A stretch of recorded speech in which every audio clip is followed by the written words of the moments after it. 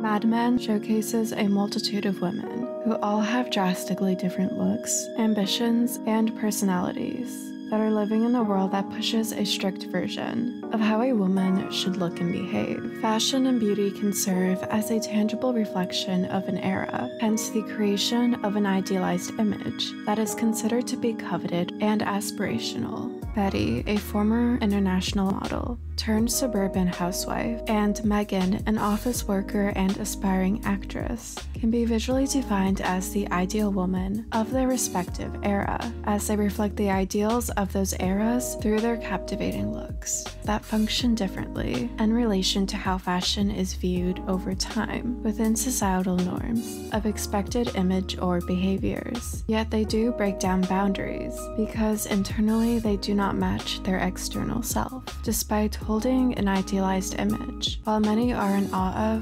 romanticize, or are inspired by them due to their picture-perfect lives for the late 50s, 60s, and early 70s. Both Megan and Betty ultimately find this conceptual idealization to be their downfall. In the 60s, social and political changes were beginning to occur at a rapid pace. In terms of fashion and beauty, the sexual revolution and feminist movement had a heavy impact on women's everyday lives, including their looks, especially with the high-powered and glamorous golden age of advertising. While the majority of women in Mad Men continuously evolve with the times, Betty fights this current and chooses the past within her lifestyle and fashion as the world around her moves forward. Megan is the embodiment of the new world, and she is not just a polarizing figure to Betty, but to everyone around her. She is the ideal type of woman of the late 1960s, a more modernized world in comparison to the 50s, which is no longer set on conformity, but is one that seeks freedom and exploration. Janie Bryant, the lead costume designer on Mad Men,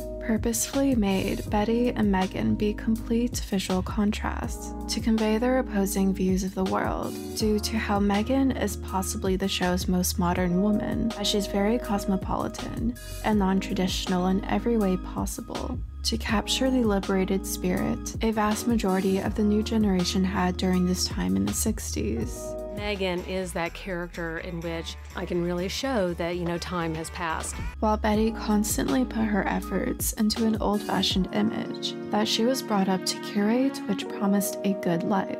For context, Betty was born in Cape May, New Jersey, where her family summered, and was raised in a suburb of Philadelphia on the Main Line. Throughout her upbringing, her mother stressed the importance of beauty and how her looks were the most valuable asset she has to offer as a person. So appearance means everything to her because she developed a strong belief system that ingrained the concept that men are strong, women are pretty. So in order to have a good life, Betty believed that she needed to be beautiful. The world around her constantly confirms this. Oh my, I am such a fan.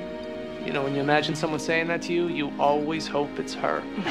And the belief becomes ingrained. She is never praised for her personality or intellect, despite being a college graduate of this time and continuing her studies. She only receives compliments around her looks. After graduation, Betty only really had her own form of life outside of the home of her father and previous to marriage, when she had a modeling career in Italy, then moving to Manhattan, where she would meet her first husband. I was a model when I met Don. A model in Manhattan? Yes. Soon after taking the role of a housewife. The show is about what women do for men. There is a observation just about no matter what a woman wants, their job is to define a man in this world. Her looks then adapt to her husband's ideals, as she is someone who wants attention, admiration, and praise, not only from him, but everyone who sees them as a couple. And this one, my God, are you two sold separately? When Betty is first introduced in Mad Men, it can be difficult to see past the outer life. But the more of Betty's inner life and thoughts that we see, it is quite evident that there is a great disconnect. Beneath her looks, Betty is enduring a lot of pain. As she was once very devoted, she is miserable and unable to handle the pressures and duties that comes with being a housewife, and puts all her efforts into what she can control, her image. Despite this, she still strives to have a picture-perfect life. She hides her psychological pain and emotionally stunted, childish mindset beneath her fashion, as she turns herself into an extension of her husband. When with Dawn, Betty wears dresses with prints such as florals, plaids, and stripes that is paired off with matching headbands, fur coats, and stilettos. She's the standard image of women in the 1950s and the early housewives of the 1960s, which was very dainty, polished, and traditionally feminine. With the increase of marriages and birth rates during this era, there was an extreme focus on gender roles, which led to this expected image cast onto women. You don't seem to be exactly the type to make this guy behave like a human being. Let's start all over again. Brother. Oh, brother is right. My mother was very concerned about looks. She wanted me to be beautiful so I could find a man. There's nothing wrong with that. Because of this, Betty's looks cannot alter in any sort of way, since she is very determined to fit into a specific mold and seeks validation about this, especially from men, because this affirms that she's achieving the image that she feels the need to have in order to be considered acceptable. Dr. Wayne tried to look down my neckline the other day. He sits behind me. And as far as I'm concerned, as long as men look at me that way, I'm earning my keep. Rather than having compliments primarily from men, the other women of the show are constantly in awe of Megan. It's a big deal. And when it happened to me, they acted like it happens all the time. It doesn't. I mean, if anything, I should be jealous. But I look at you and I feel like, I don't know, I'm getting to experience my first time. I'm sorry to bother you, but we love your show. Oh, thank you. Oh my goodness. You're really good at everything. And will even take style cues from her. Most other characters are inspired by her and are given hope, much like the new era, but she also mirrors how true progress is actually not being made, despite all the promise and longing for it. By the mid-60s, the expected image evolved into one that opposed the previously coveted one. Women were no longer in the constraint of what was quote-unquote appropriate in terms of behavior or dress to some extent. So they could challenge those belief systems and those who enforced them, which allowed for a lot of self-expression and experimentation. Many new ideals were born, and more boundaries were being pushed. The ideal woman, in the eyes of society, became drastically different, hence creating a multitude of different styles and fashion norms. You are every man's fantasy. You're like Ali McGraw and Bridget Bardot had a baby. You should be the most famous person in the world right now. For instance, the miniskirt protest outside the House of Dior in 1966. The piece was considered to be highly political and went on to symbolize women's liberation. Megan ushered in a new era of Mad Men, as she was the first to wear a mini dress that visually confirmed her place in society. The costume designer stated, "I always saw Megan as a character who is young and fresh, on the pulse of what is happening in the youth culture. More than any other women on the show, her wardrobe really reflects that transition into the mod period of the 60s. Also, she is an actress, and she is from Montreal, so those are different elements of her character. The mod subculture is defined as fashion-obsessed and a hedonistic cult of hypercool young adults who lived in metropolitan London. They grew increasingly affluent in the post-war Britain era. The youth of the 60s were the first who didn't have to contribute to the family's finances and could use disposable income to purchase higher-end clothing, and created global impact as their fashion became highly widespread and coveted when it hit mainstream culture to give more than just a garment, but a new way of life. Megan is always meant to give something more with her outfits. This is captured in her vintage black dress that is embellished with rhinestones around the neckline. The sleeves are altered to provide movement and flair through a pleated silk chiffon, adding in a younger, sexier element. Her shoes are very mod, a vintage pair that is square-toed with a 1.5-inch square heel. She stands out against the other women in the scene, who are all brightly and femininely styled, while she is more sophisticated with a sultry look. Initially, she has a more Parisian influence to her fashion, but as her lifestyle changes, she breaks away from this to implement a variety of influences. Megan and other women of the show, such as Joan and Peggy, have styles that evolve. They are modern women now. At one point, Betty was considered to be a modern woman and takes it on more as a performance. Betty undergoes many hardships, including physical as well as psychological abuse, that breaks the entire facade. Betty grows increasingly more sullen and becomes detached from who she was. During her modeling years, Betty was vibrant, stylish, and independent. We only see the side of her when she goes on a trip to Rome, where she is more in touch with her true personality, since the pressures of looks and behaviors that a mother and wife should have are removed from her. When she returns home, she is again disconnected from reality, with behaviors that hinder her life and mental well-being. Betty is enlivened. When they go to dinner at the plaza, she enters this scene in slow motion, descending the staircase in a gown, fur coat, and is adorned with delicate jewelry to meet Don, who rises to greet her, a nod to classic movies of this time period. Here, she is everything that she wants to be. Megan has a very similar scene, where she goes to meet Don at the airport. She gets out of the car to go greet Don, in reference to the film The Graduate. She is wearing a revealing ruffled haltered baby blue mini dress, Priscilla Presley-esque hair, and a high-fashion mod makeup look. Here she is the epitome of late 60s cool, going back into the car and taking the driver's seat, despite Dawn opening the door for her. Here she is a woman taking charge through her actions, and visually conveying this mindset that is depicted in her image. But we can see that she is actually very nervous and not as confident as she makes herself out to be. Megan and Don have a huge sartorial gap, as he is part of an older generation, while Megan is now the fashion-forward wife who doesn't have a signature look, rather than being an extension of Don's. I feel like myself when I'm with you. But the way I always wanted to feel. She visually depicts the values that he wants for himself.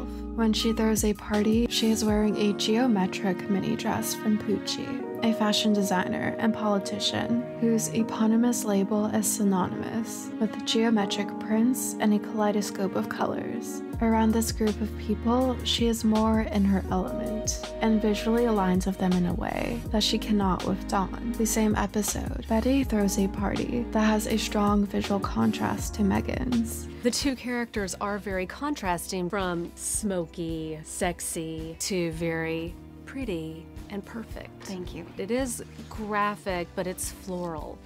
In contrast to Megan's dress, which is very geometric. It's everything modern. Dawn's aesthetic, like Betty's, does not alter outside of certain boundaries, but Megan is a style chameleon. She is the only character to not have a set costume template, because Megan is constantly evolving and adapting herself. Her fashion inspirations are more conceptual and trend-aware. For instance, her New York looks are more put together and polished, which can be found in her monochromatic looks and tailored coats. She encapsulates East Coast ideals rather than forcing herself into a single look, unlike Betty, who is often compared to and will emulate the looks of Grace Kelly.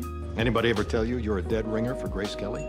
An American film actress who would often opt for the iconic dress silhouette of the 40s to 50s, known as the New Look, made famous by designer Christian Dior. As a former model, it would make sense that Betty would go for a look that is a combination of classic and stunning high fashion, infused with old-fashioned ideals. When newly remarried to Henry Francis, Betty's housewife look alters into one of a politician's wife. She then turns to Jackie Kennedy for inspiration. It is Miss Porter's. Jackie Kennedy went there. she dresses more conservative, with two-piece ensembles, smart coats, and more pantsuits. The color scheme is less vibrant and more understated. She no longer accessorizes excessively, and carefully curates her look to be stylish, proper, and now functional. Betty mainly wears colors, such as pale yellows, pinks, and blues, as an ode to her femininity, political respects, and patrician upbringing. She wears these colors to look unattainable and above others, combating the vibrant and earthier tones that grew to be more popular. The feminine silhouette and style icons are symbolic of the visual identity Betty longs for. While she physically does not look exactly like Grace Kelly or Jackie Kennedy, she can create the overall essence of them and execute it in order to create her own life narrative. Whenever she is farther from this ideal, she has very high distress. She cannot mentally handle not fitting into this image that she deems as worthy, but the idealization that she is striving for is no longer relevant and is losing its place in society. When Betty faces Megan, she is ashamed of herself, but she is also in fear as she is facing the future, since she is a woman who chooses to uphold lost ideals. Even the other women who she felt so aligned with are beginning to move forward. Betty cannot bring herself to, and her looks continue to be an outer manifestation of the life that she wishes were real. Even when diagnosed with cancer, her vanity is part of the reason as to why she declines treatment. She cannot handle any sort of change. Megan, however, thrives in change. After landing a commercial, Megan begins to transition from the East to West Coast ideals, a visual depiction of herself separating from her older colleagues and embracing a new path as an artist, but she unfortunately does not have the work ethic, discipline, or genuine passion to achieve her goals. You don't ever care what I want to do. Parce que tu cours après un fantôme.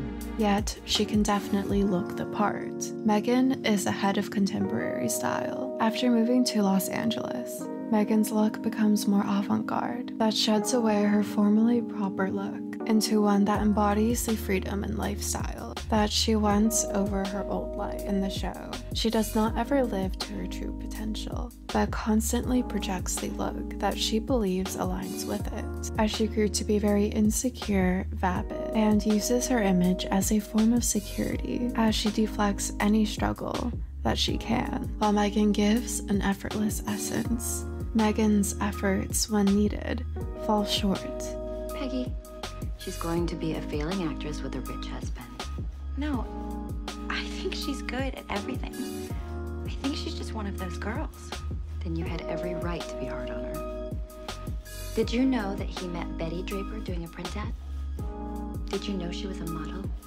While Betty's determination and headstrong behaviors hinder her, Betty went from being the ideal woman to the one left behind, as she defies what the culture now expects from her. She maintains her rigid idea of perfection and leaves the world on her own terms, while Megan, in the present, embodies literally everything, which ultimately makes her fall short. All of the freedom and hope that she lives for is also ultimately a concept that she has defined herself with, rather than taking actions to create it. Hence, there is no substance behind her.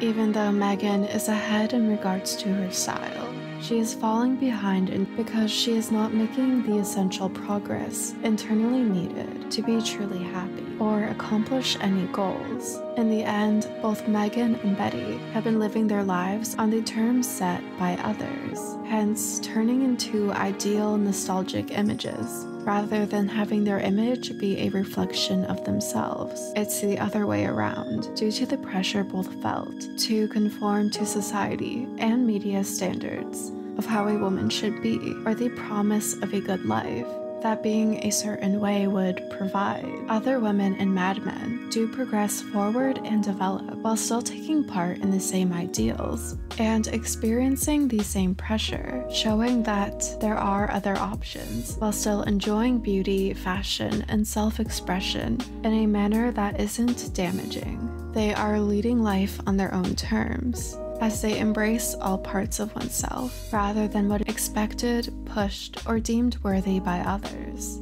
Though Betty and Megan are products of their era and have drastic approaches, the freedoms and experimentation of Megan, in combination with the determination and discipline of Betty applied to all parts of life rather than pure image, would create a more versatile and substantial future, rather than becoming a living ideal that will become dated or unable to exist. People have a chance to make their personal image one that is truly their own and authentic, in order to align the inner and outer self, which can aid in producing a more authentic and fulfilling way of being. I hope you enjoyed this video. If you did, please subscribe, like, turn on notifications, and comment. Thank you so much for watching.